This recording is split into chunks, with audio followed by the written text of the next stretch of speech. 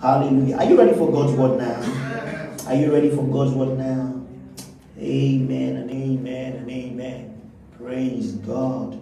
All right, let's get into it. Believer's authority, part 3. Say, I'm ready for God's word. I'm ready for God's word. I will be changed. I will be transformed by God's word. All right, Father, we believe and receive wisdom and revelation in the knowledge of you. We are edified and your name is glorified in Jesus' mighty name. And the saints say, amen. The saints say, amen. Amen. We're ready for God's word. Okay, let's get into it. We are looking at believers' authority today. Amen. And we're going to be looking a little recap and then getting into steam. I hope to be able to get over how to use your authority. But let's get into it. Ephesians chapter 1. Let's pick up some speed. Ephesians chapter 1. Say, I'm a new creation. I'm a new creation. I am born of God. I'm born of God. Greater is he that is in me than he that is in the world. So, via the resurrection, I am one with Christ. Praise God. So, via the resurrection, I am one with Christ. When Christ died, what happened? We died with him. And so now, there is an identification. Sister Hila, you want to come have this one? Amen and amen. Praise God. Come on. It's okay. Amen. When Christ died, what happened? We died with him. We died with him. We died with him. We died with him. Glory to God. Hallelujah. Thank you, Lord Jesus. And when Christ was raised, we were raised with him. And now that Christ is seated, where are we? We are seated with him. And we said something very crucial, because if you don't understand these terms, what is all this seated, rising, and all those kind of things? It'll confuse you. There's a reason why the word seated is used, and I've explained it before, I'll explain it again. But before then, the Bible tells us that Christ is seated far above how many principalities? How many principalities? How many principalities, church? You know, I'm going to take you on a journey into the book of Mark chapter 5. You know, I'll go back to Ephesians 1. Because when we say all principalities and powers, it seems like people don't get what we're saying. In Mark chapter 5 is the story of a demoniac. This is a man that has been plagued with the devil. Right? Okay? In Mark chapter 5, look at verse 2. And when he was come out of the ship, immediately there met him out of the tomb a man with an unclean spirit. Someone say an unclean spirit. Unclean spirit. Look at this unclean spirit, who had his dwelling among the tombs, and no man could bind him, no, not with chains. So the spirit on the inside of this guy gave him supernatural strength. Meaning, when we say supernatural strength, strength that is outside of the natural. Right? Okay, but it was demonic, right? Okay, look at it, verse 4. Because that he had been often bound with fetters and chains, and the chains had been plucked asunder, and the fetters broken in pieces, neither could no man tame him. Think about it. The demon, or the demons as you get to see that was in this guy, was in such a way that this guy would snap iron chains. Okay, you get it.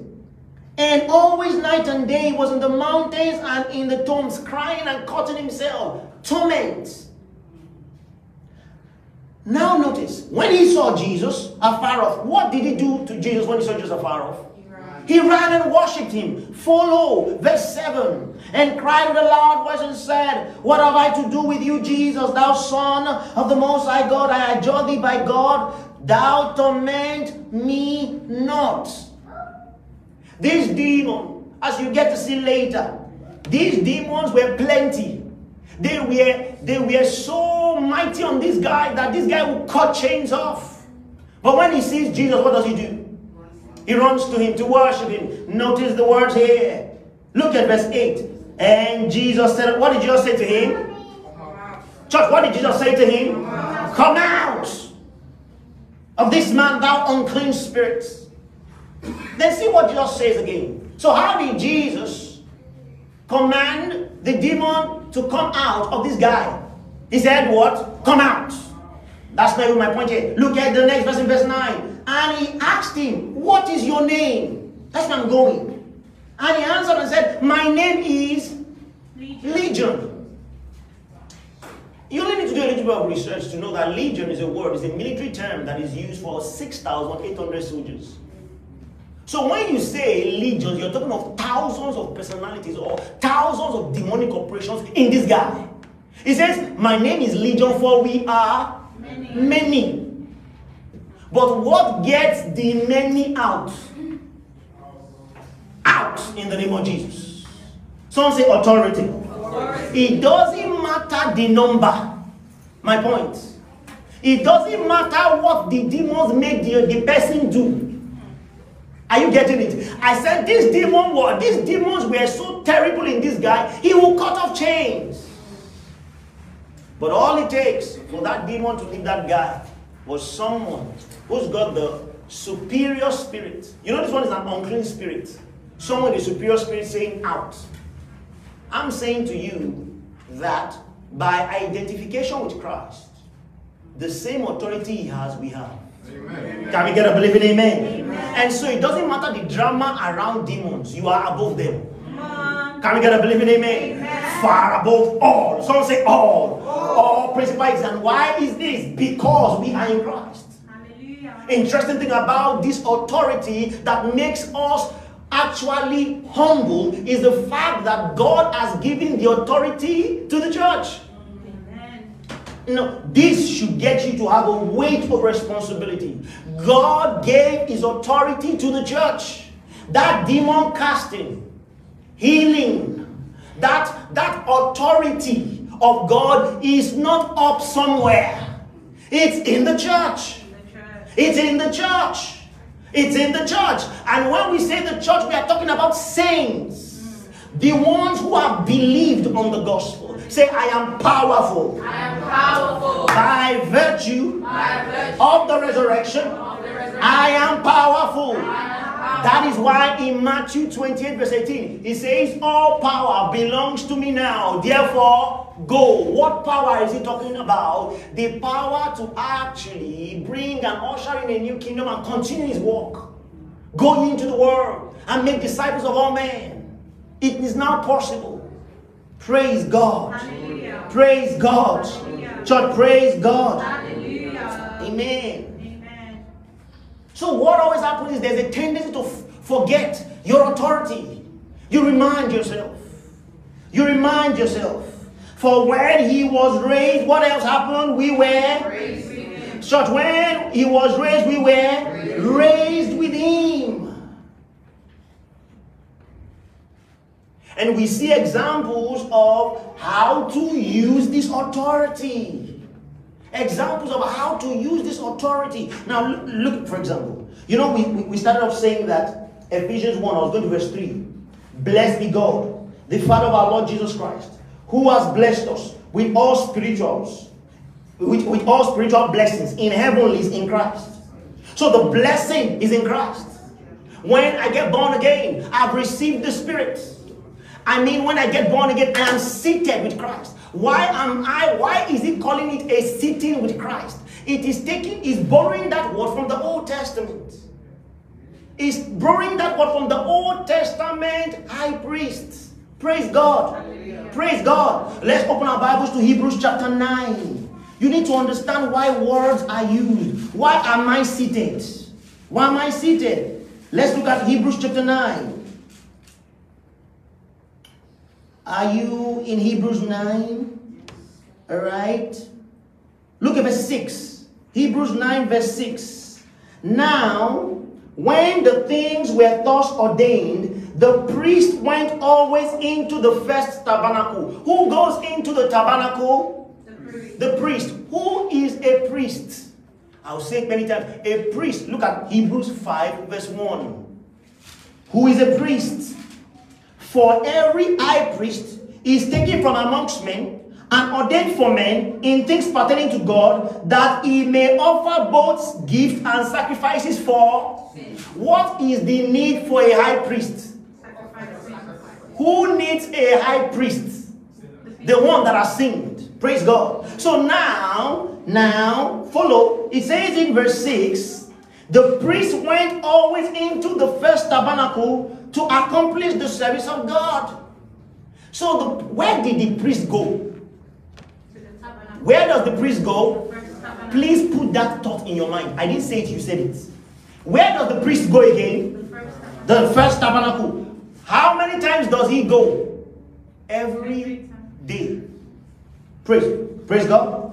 Look at verse 7. But there is a second tabernacle. Amen. Or rather, there is a second. In the tabernacle, there are two places. There is the first place and there is a second place. I know people know one as holy place, and people know the other one as holies of holies. That's what you see in the scriptures. Beautiful. But into the second went the high priest once every year, not without blood, which he offered for himself and for the errors of others. So the high priest of the Old Testament was a proof that he was not a successful high priest. Because the assignment of the high priest is to take away sin. And so if he has to come to take away sin every day, it is proof that he has not gotten the job done. Therefore, the Bible says the high priests are always standing. But notice, I want you to notice, because you're spiritually intelligent, where does the high priest go into? The high priest goes where? Into the tabernacle. So high priests are for where? Tabernacles. High priests are for temples. Amen? Amen. Please follow me. So it says, look at it. It says in verse 9, Hebrews 9 verse 9. It is a figure. So what you are saying about the high priest entering into a tabernacle every day and once a year is a what? Figure, a symbol. What does a figure mean? Meaning it's pointing to something else. Follow me. It now says in verse 9, which was a figure for the time then present, in which were offered both sacrifices and gifts that could not make him that did service perfect, as pertaining to the conscience. Did you notice it here?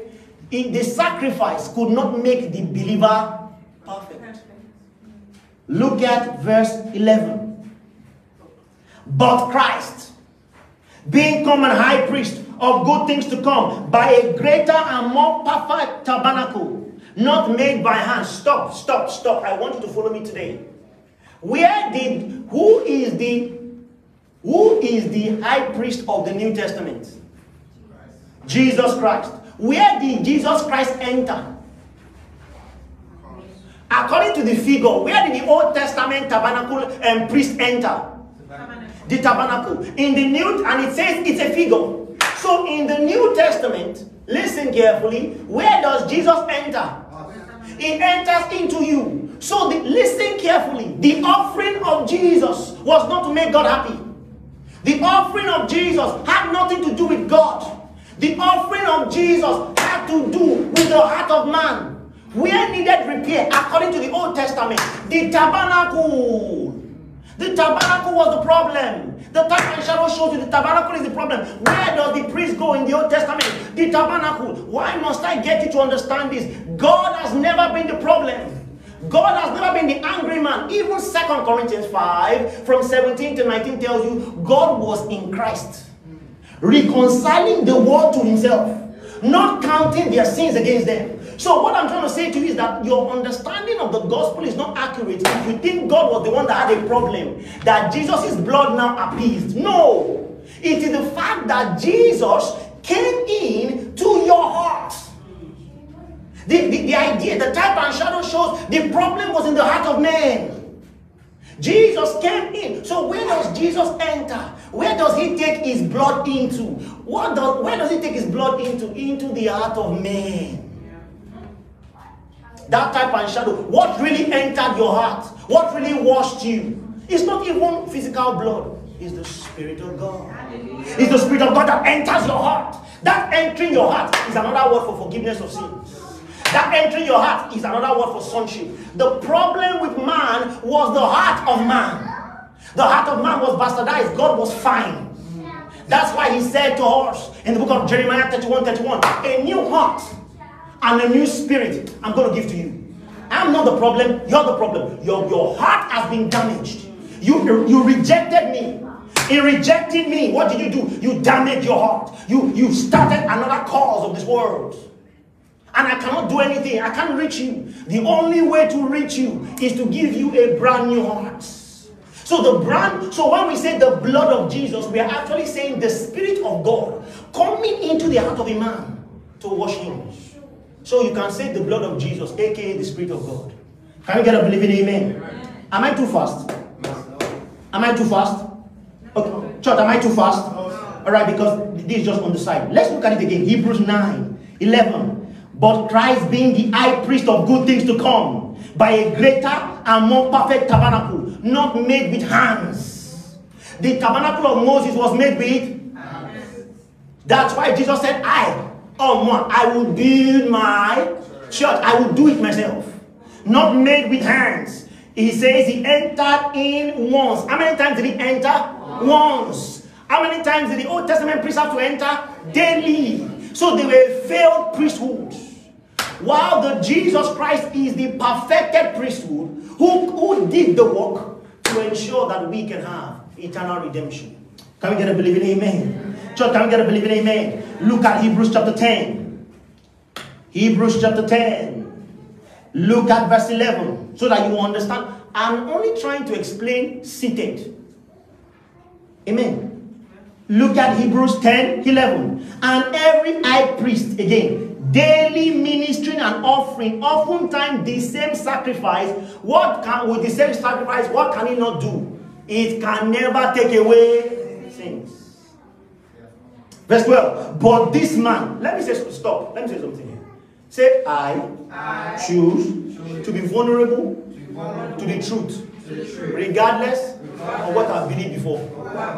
You know, there's a theology out there that actually makes it look like man sinned, God is angry, Jesus came to make God okay, so that man and God can fellowship. That's not the gospel. Amen. That is why the prophets of old were prophesying. What was in the prophecy of the prophets of old? Ezekiel 36:26. A new heart and a new spirit I will give to you. Praise God. Hallelujah. Jeremiah 31:31. A new heart and a new spirit I will give to you. What is that? It's the Spirit of God. Joel, it shall come to pass in the last days, I'll pour out my spirit. The problem was the heart of man, the nature that man embraced, that God could not do anything about until he gives him a new nature. So the resurrection is the only way God could legally give you a new nature. Hallelujah. Hallelujah. So the resurrection was not for God's to appease God. The resurrection was to appease man. Hey, I'll say it again. The resurrection, according to scriptures, was not to appease God. The resurrection was to appease man. How will it appease man? By giving man a new nature. Praise God. Hallelujah. Praise God. You know, let me say it this way, so that you understand God's perspective on sin. God comes to Sister Funke, for example. Or let me say, I come to Sister Funke, for example. I say to Sister Funke, don't eat that burger. If you eat that burger, it's got poison in it. That poison will injure you. Whatever you do, see, I've got spaghetti, I've got noodles, I've got rice, I've got vegetarian burger, I've got but that burger, don't eat it. If you eat that burger, you're in trouble. You will injure yourself. Alright, where does the Satan come in? Sister Funke, don't mind Pastor Dio. That burger, he doesn't want you to eat it because the moment you eat it, you'll be smart like him. That's the devil's rule. Right? What is in the burger? Poison. Right? So deception. Sister Funke stops to look away at the spaghetti that Pastor Daya provided. She stops to look away at the jollof rice. She stops to look away at the soft plantain. You get me? I knew I would connect with my audience. Yeah. I knew I said, brother Tosi is standing up now. I don't even know why. There are things that soft plantain can do. But what does Sister Funke do? She has the audacity to look away from soft plantain. What does she do? She puts her eyes on the burger. The more she looks at the burger, the more she feels like eating the burger. The more she just wants to touch the burger. The more she's now saying, what really is in the burger? I really want to know what's in the burger. What does she do? She picks up the burger, she eats the burger. In eating the burger, she's now poisoned. And I want you to understand redemption so that you can understand authority. In picking up the burger, she's poisoned. The burger runs her mad. She's out of her mind, misbehaving, doing all that she can do. You know what the gospel, do you know what other gospel teach? Now that, remember, let's put it this way, I gave birth to Sister Funke. So what the gospel is now saying is that she's my daughter. She ate the burger. I'm now very angry. And I said, for eating the burger and running mad, not only am I going to allow you run mad, you will suffer. That is the stand. Then they make it look like redemption is how someone comes and now says, Daddy, she's your daughter. Is it not just burger? Forgive her now. Then he now says, I wouldn't have forgiven her, but you know you. Maybe my wife now comes and, because that's the way they pay me. My wife now comes and says something like, I wouldn't have forgiven her because I wonder. But you know what? It's because it's you. Funke, I forgive you. That's what we think redemption is. No, redemption is a father who beholds a poisoned child. A poison that has vowed to destroy that child. So his power of compassion is saying, what can I do to rescue my child? I will do anything to rescue my child. They say, oh, the only thing that can rescue this child is that they remove that part that has been poisoned. Okay? What has been poisoned? A heart has been poisoned? It's not a problem. I will come and give her my heart. And so what happens? The issue now is we are now begging Sister Funke, collect Pastor Dayo's heart. That is what you are doing when you are preaching the gospel. Collect this heart. If you collect this heart, that faulty poison heart goes away. Collect this heart. This particular poison, it will kill you by itself. If you don't need nobody, you're dead. You've eaten poison. Oh. And what is the ministry of intercession and preaching the gospel? So people like Sister Ayola, they are praying. Oh God, Sister Funke, oh, she will collect this heart. Oh, she will collect this heart. In the name of Jesus, she will collect this heart. May she meet somebody that is able to explain that she should collect this heart. Oh, she will collect this heart. When Sister Funke goes, Sister Ayola goes outside and sees Sister Funke in a poisoned state, what does she say? Collect this heart. That's evangelism. Collect this heart. This is your only hope. And sometimes it gets you crying. Can't you see? Collect this heart. So who are the people out there in the world? People out there in the world are people who are poisoned. They are poisoned by the law of sin and death. And so God is just somewhere. If people say they went to heaven and they saw God weeping or Jesus weeping, he's not weeping out of anger, he's weeping out of compassion. Because he has children he has created who have now been poisoned. And he has brought the solution. He has brought the vaccine for the COVID. But they are saying, no, we're not taking it. And so he's broken.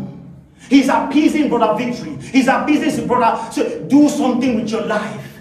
Go and tell people to collect this heart. Because if they do not collect this heart, oh, they will be destroyed.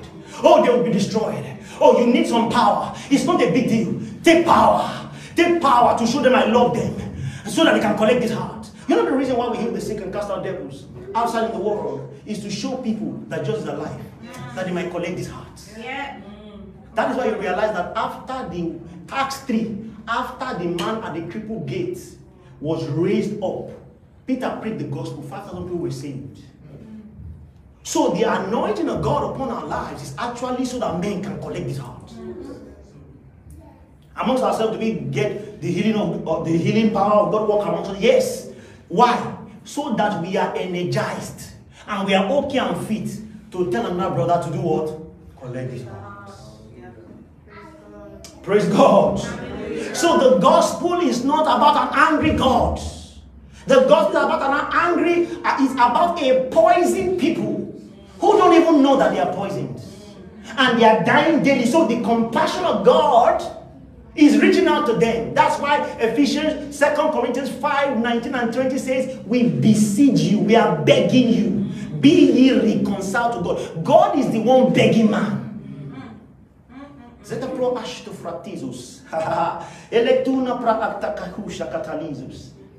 why we don't give ourselves to worry. We give ourselves to the things that matter. We give ourselves to the things that matter. So as we give ourselves to the things that matter, another man is able to stand in that day. Hey, for our sake and for our cause and for the things that we have done, another man can look up, oh, and say, I saw the light because Brother Olaito spoke. Glory to God. I saw the light because Sister Sarah would just not keep quiet. Oh, I saw the light because Sister Ayola would just not stop praying. I saw the light because Brother Sodiq would not stop shouting. Everyone on the same cause, on the same journey. That, oh, that heart may be seen. Let me tell you, why did I get to all of this story? It's just to tell you that God is as interested in you using authority more than you are ever interested in it. That's why I said what I said. He is not one you need to beg. He has given the authority already. Hallelujah. When you understand, why did I go through all of those stories? When you understand his position, you understand that he is more interested in the miraculous than you. Hallelujah. So there is never a need to say, oh God, don't disappoint me. He is more interested. God is the one saying, oh brother, I don't disappoint me. Ensure you are there to lay hands. Ensure you are there to speak a word. Ensure you are there to still the storm. Because you are all I've got on the earth now. Are you hearing me? Praise God. That's why I told you what I told you. So we see a man at a beautiful gate. He's been there for 40 years. He could have been 45 until a man moves. The predicament of men increase. Did you hear that? He was there for 40 years. Let me tell you something also. See, Jesus was around when that man was crippled. Why? Because he was crippled for 40 years. It means no matter how great any man of God or any minister is, they can't reach everybody. Jesus didn't reach everybody in his time. Because that man was crippled for 40 years at the beautiful gates. Praise God. And while you hear the story that he healed all men, he healed all men, he healed all men, he healed all men, he healed all men, he didn't reach the man at the beautiful gate. Praise God. But there will be a Peter, and there will be a John, and there will be a Funke, and there will be a Victory, and there will be there will be a Chichi. Come on, there will be who will go out in the confidence of the fact that the Father is more willing for the miracle to break out in any place than they are. Hallelujah. Hallelujah. Hallelujah. Hallelujah. How do you use your authority? How do you use your authority? You use your authority, number one, by speaking words. Someone say by speaking words. Look at back. Someone say by speaking words. All right, hey, let's look at the scriptures. Mark chapter 11. I gave that background so that you would actually take on board the things I have to say. Right? You know the scripture very well. There was a story about a fig tree, and Jesus cursed the fig tree that because Jesus was hungry. Say Jesus was a human being like you and I. You know, people think that Jesus Christ had a body that was different from Sister Chichi's body. No. How do we know? He got hungry. He slept. He grew up. Or do we think that he just, we close our eyes, we open our eyes, he stopped? No. That's why he was tempted at all points. He went through what you went through. Praise God. That is why, let me say this, that is why when he went to fast for 40 days, angel had to be there to strengthen him. If not, he would have fainted. Praise God. There are some things you don't do in the energy of the flesh. The only time I know that just the longest fast that Jesus did was 3 days. The other ones he did supernaturally. Praise God. Praise God. The Bible says the angels came and strengthened him. Same thing with Moses.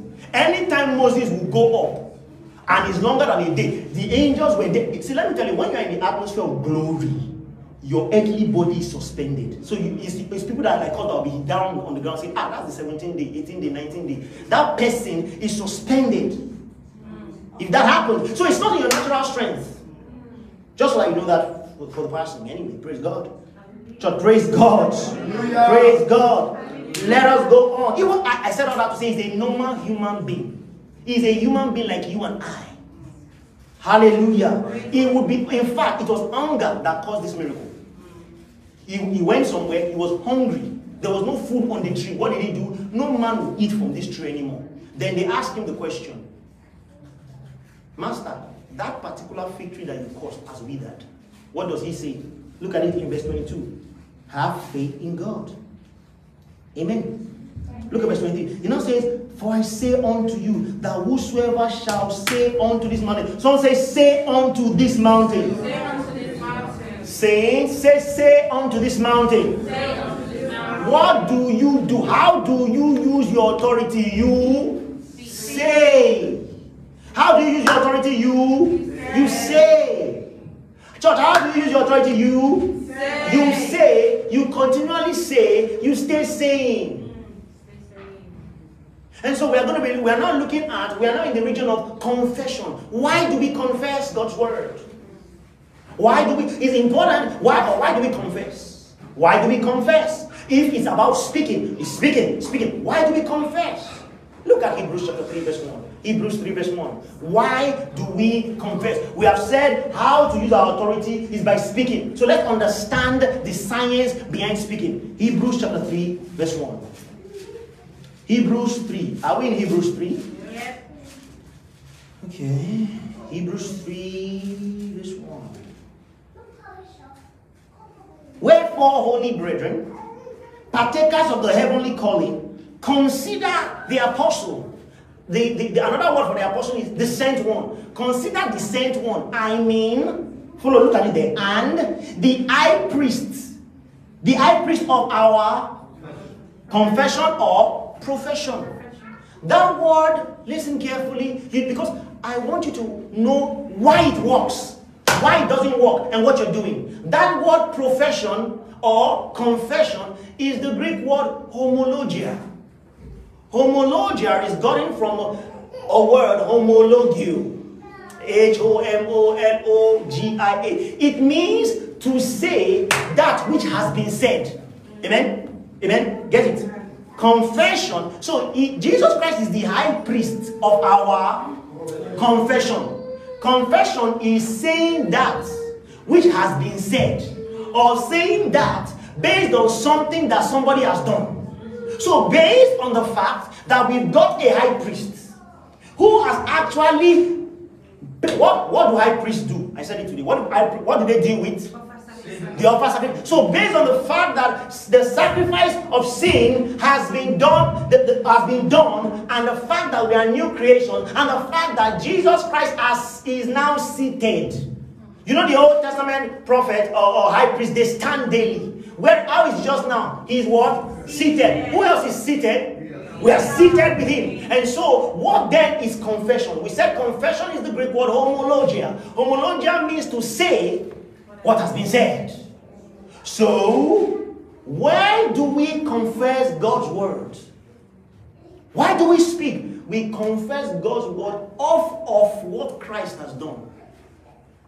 Do you get it? Yeah. I'm talking about confession. At this point, I'm not talking about positive speaking. I'm talking about confession, the Christian, the God kind one. Why will a believer say I am holy? It's because of what Christ has done and what God has said. Yeah. So when the believer says I am holy, homologia has happened. He is agreeing with what God has said. Come on. So confession, one will be agreeing with what God has said, based on what God has done. Amen. Praise God. I'll say it again. So confession is agreeing with what God has said, based on what God has done. And so the idea is this: the heart of man is an encyclopedia of many affections. What do I mean by that? It's a place where many things happen. You know, as Brother Sonic is sitting down there, he might be saying, wow. A thought just come into his heart. How will I make my next 10 million? That's the way they are. You say, no, Brother Sonic is a very, very spiritual man. You'll be surprised the kind of things that people think about. Even when they say, oh, star, you're saying, glory, what a watch. He's not thinking, I'm going to work. I'm going to work on Monday. I'm buying my clothes. That's the way they are. How many people understand what I'm talking about? Yeah. That's the way the heart of man is. And it's not that you're a bad person. It's just that's the way the heart is.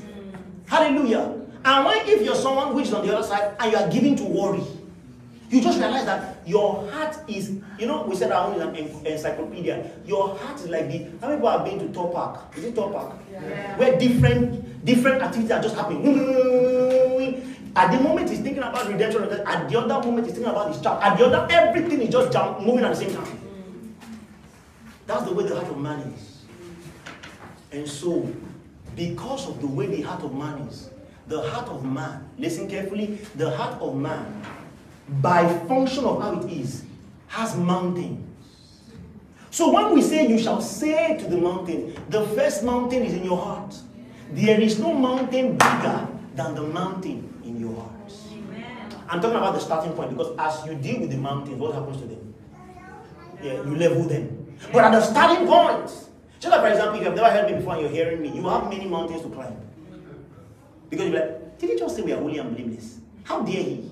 Did he just say that the Spirit of God is the gift of God? How dare he? Those are mountains you have to fight with. You fight with them. And I remember, right, when the Lord told me that you are going to have a very small stature for a very long time. Right? So don't major a lot in just telling people the truth just like that. He said to me, I remember very clearly, he said to me, tell them the truth and show them from God's word. So it's not about you, it's about the truth. You know, because I used to have many encounters. I'll be invited to come and preach. And the moment I get there to come and preach, they will think I'm the one to invite the guest minister. There was a time that I was in the teaching, I just saw someone looking like, brother, invite the real person coming now. So there's a tendency, like we were promoting one of my books in Nigeria, and so I flew over, and the brother was about to buy the book. I was just there watching how the team in Lagos was doing their stuff. I was just there, and I was looking, oh, this is a beautiful book, it's a wonderful book. And it was hot in Nigeria, so I was just wearing a round neck and trousers and palm slippers, right? And I just said, let me go and observe monitoring. The guy just said, oh wow, okay, oh this is lovely, oh wow, oh what a powerful man of God. I was just there. I just strolled there to where they were. Is this him? It's like you are not serious here. And I came in front of him. I was like, ha! So that's the reason why I don't go back to Nigeria. But I was like, how dare you? But the Lord had told me, say, brother, you've got a small frame, and so just show people from the word of God. If not, you are going to be part of the mountains they have to deal with. Amen. So that's the way the heart of man is.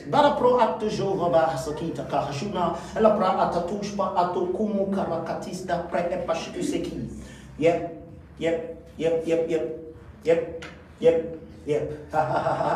The mountains are bred for you as you continually stay upon that which I've said to you.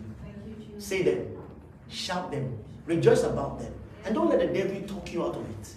For the championship, the workmanship, the reality is already gotten.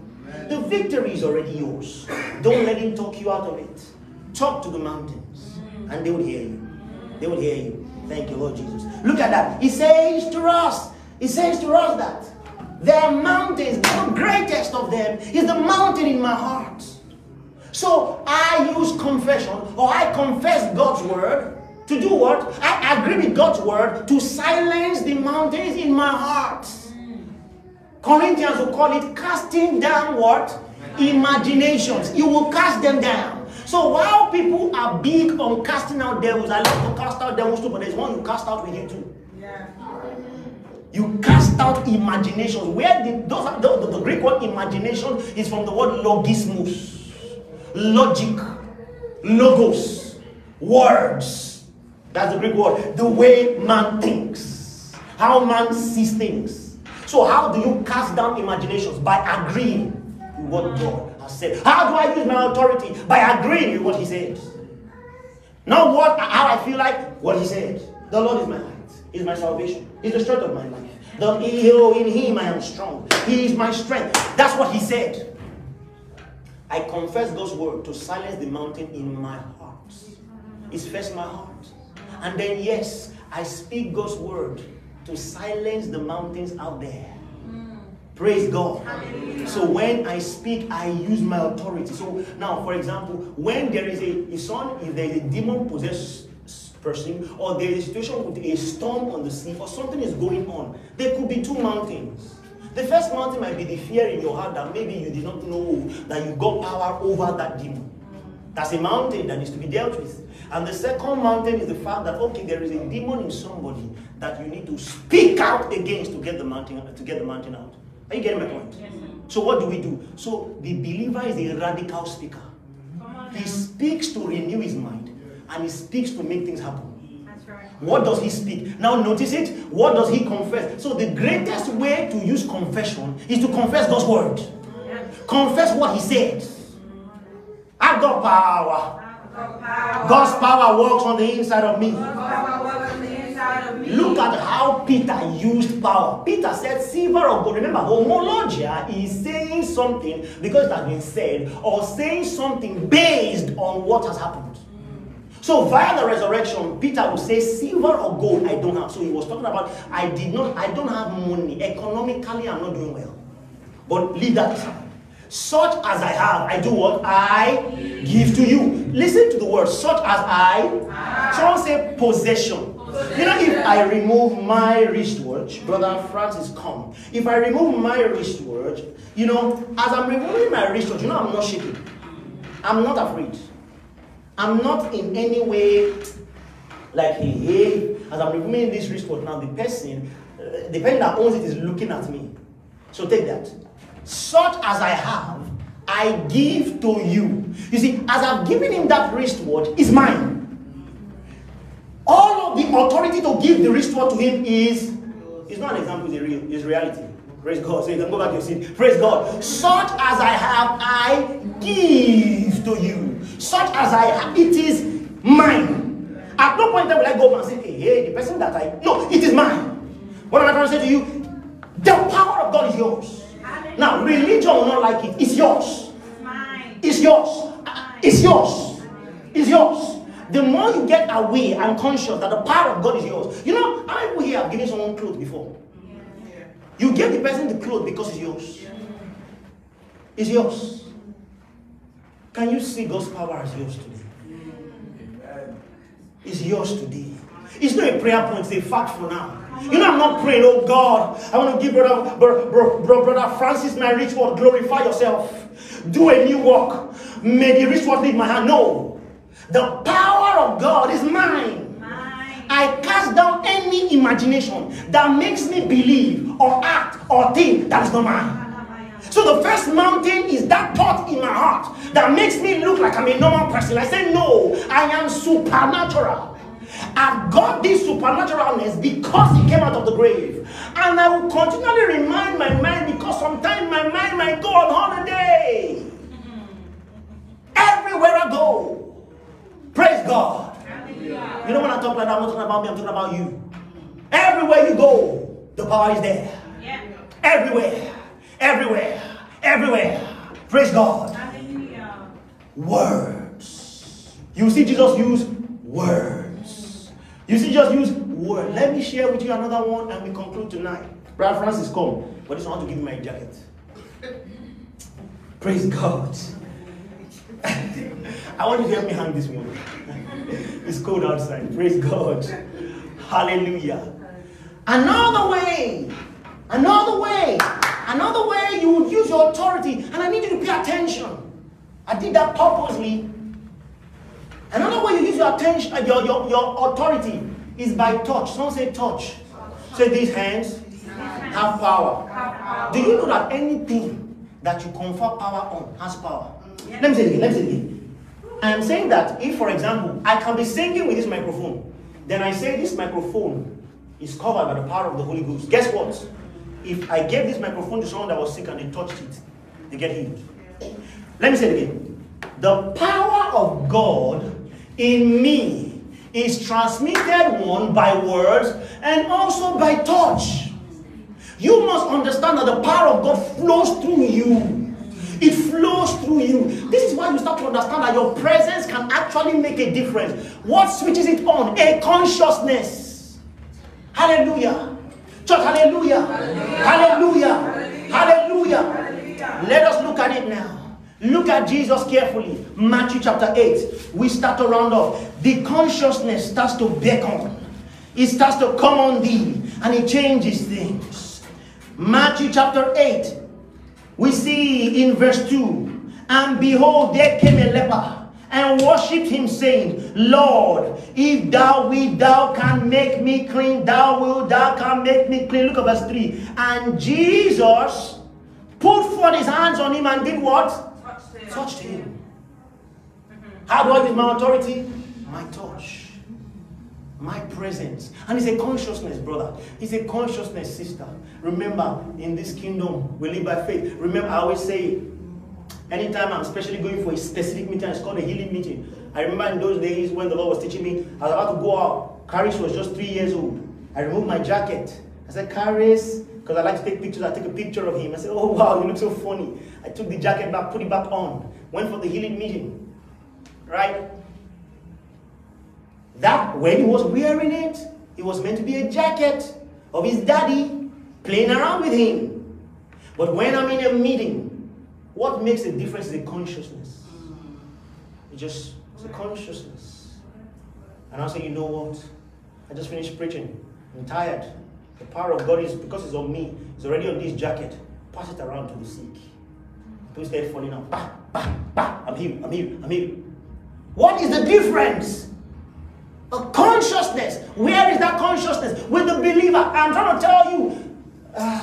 I'm trying to say to you, the power of God is on you. You switch it on via a consciousness and it starts to affect people. I always tell the story of myself and my wife. We have this particular chair in our house. That's where I sit down and I pray for hours. I'm just there praying for hours. And then one day I just said, as from today, anyone that sits on that chair and has a problem, I don't care what it is, the problem is gone. For as I'm sitting down here, I have laced that chair. You know, and so one of the disciples always will be like, Pastor Daya has spoken. She just went to sit on it. Boom. She just came back. Pastor Daya, I'm pregnant too. And everybody was like, oh yeah, he's what do you call that thing? It's a coincidence. I just went there. I don't know what they were looking for there. Apparently, I think I'm the only one that's permitted to study without getting pregnant. You know, I just went there. How is it going today? What a lovely day. Which 1 month later, I'm pregnant. I just told my wife, that chair. That chair now became a tourist center. And people were not, Pastor, that. People just come over to the house and just say, things are really difficult, man. I need to sit down. It was sitting down on people that broke the chair. It's quite, I didn't stop them. But the point was, the power was in a man. He only transferred a part of it on the chair. I am trying to say that you must become conscious of the fact that your touch changes things. Yes, come on now. Hallelujah. Strange stories. I'll give you one to help your mind as we close with this service. There was a man who was married to this lady who heard us preach about the fact that the power of God is transferred with a touch. Your body is where the power is. You can touch something. Our husband wasn't born again. But she said her husband loves money. You know what she did? She laid her hands. Strange things. I have not had that result because I didn't believe in that direction. I'm just trying to tell you that people now. So she laid her hands on the money and transferred God's power on it. And the man likes money. She gave the guy money. In a few days, the guy was just saying something was just troubling him. He was just having this unrest and he just got to a place he heard the gospel and was saved. Hallelujah. Praise God. Hallelujah. The power in the believer. Who knows? Who is sure? Who now starts to use it? Touch. Touch. Touch. You see, it's all throughout the Bible. Because of our time. Luke 4:40. They came to him, every one of them. He touched them. He touched them. As he touched them, say, my presence is power. He touched every one of them. Every one of them. And they were healed. We conclude tonight with Matthew 8. This is the story of Peter. Peter's mother-in-law He's not feeling fine. I don't even know if Peter gave Jesus the permission. You know, sometimes people want their mother-in-laws to be sick. So they can stay in one place. Jesus is just there. Say, oh, the mother-in-law. And why? There's something about me that is a diarism. There's something about me that makes me think that Jesus likes good food. Because the first time he curses a tree because there's no food on the tree. Now he's in Peter's house. And Peter's mother-in-law apparently is the one that cooks the meal. And she's not feeling fine. Listen to what Jesus does. He doesn't even ask for permission from anybody. The Bible says he goes, he touches her. Someone say, touch! Touch! The Bible says she rose up and ministered to them. Hallelujah. Ministered to them. Touch. Oh, can you be inspired today that you are not normal? Can you be inspired today that your body is not normal? Your clothes carry God's power when you switch it on. Can you be inspired to know that someone can be sick in their bodies and they enter your car and they are healed? Yeah. By God's power that you switch on. God ain't doing it, you're doing it. Can you inspire to believe, to know that someone sits in your car and was a demoniac, he's mad, and he's just okay? But the fact that he's just there, in the presence of something that you have touched. Praise God. Someone say touch. Someone say touch. Someone say touch. What have we learned today? The two ways. What's the time now? Because I'm giving out my ratio. I don't know the time. And I preach an everlasting gospel. I can go for that's the time? Alright. Father, we give you praise. We give you the glory. Because now we know how to use our authority. We speak words. We get conscious of the power of God in our touch. Rise upon your feet tonight. Play for us. Rise upon your feet tonight. Rise upon your feet tonight.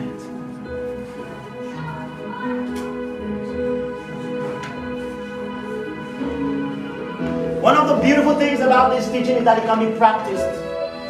One of the beautiful things about the local church is that it can be practiced. We're going to do something now. Saints will minister unto saints, but just follow the instructions. First off, if you needed a touch, just to get a correction of something bodily, if you're in this service, just come here. Quickly.